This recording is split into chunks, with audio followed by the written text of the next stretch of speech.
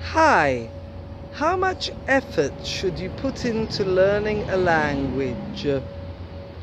This is Susan Broder from Speak Languages and Travel the World, here to help you improve your English with minimum effort and maximum benefit. So, how much effort should you put into learning a language?